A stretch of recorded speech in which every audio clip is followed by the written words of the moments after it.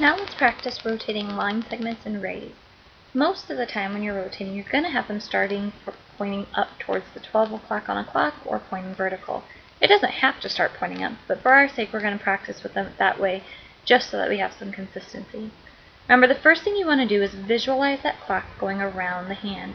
Remember, this dot here is kind of like the screw in the middle of the clock holding the hands on. So you need to have a nice big clock going around the outside. Visualize the 12, the 3, the 6, and the 9. Once you have that in your mind, it will be easier for you to remember which direction is clockwise. Remember, clockwise is the direction that the hands on the clock would go. So if I'm rotating this ray, I would want to go from 12 to 1 to 2 to 3 and so on. Now that I know which way is clockwise, I need to know how much is a quarter turn. Visualize in your head a line going from the 12 to the 6 and from 9 to the 3. That way you can see the 4 sections of the clock. Visualize going through one of those sections as we go to the right, as we go clockwise. If we go through one of those sections, we would be pointing at the 3. We would have rotated this far around the clock because that would be one out of the 4 sections. Now we know that we did a quarter turn clockwise, but we need to prove it to other people as well that we went clockwise, that we went around this side and not all the way around this side. To do that, we're going to draw that curved arrow on the inside saying that we went from the 12 to the 3. Now let's practice again with this one. This time we're going to go a half turn clockwise. So visualize that clock going around the outside with the dot being in the center of the clock. Visualize the 12, the 3, the 6, and the 9. That'll help you to know which way is clockwise. We know that clockwise goes from 12 to 1 to 2 and so on.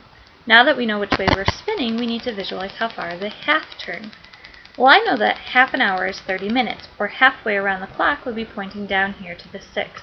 So this is what a half turn would look like. Now we know we did a half turn clockwise. We know we went from 12 to 3 down to 6.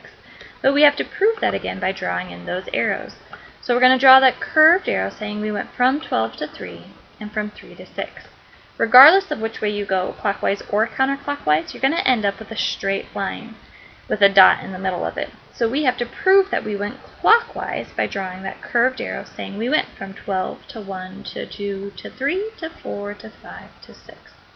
Let's practice one more going clockwise. This one is 3/4 turn clockwise. Visualize that clock going around the outside with the dot in the center, just like the screw that holds on the hand. Visualize the 12, the 3, the 6, and the 9.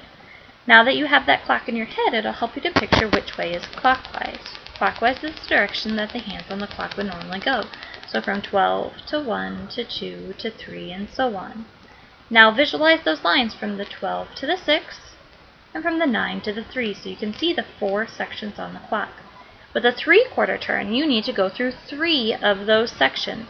So going this far would be 1 of the sections. Keep going and that would be 2 of the sections. All the way over here would be 3 of the sections. This is a 3/4 turn clockwise.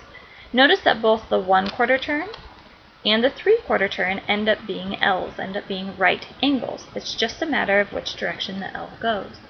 Now we know we went 3/4 turn clockwise, that we went all the way around the outside.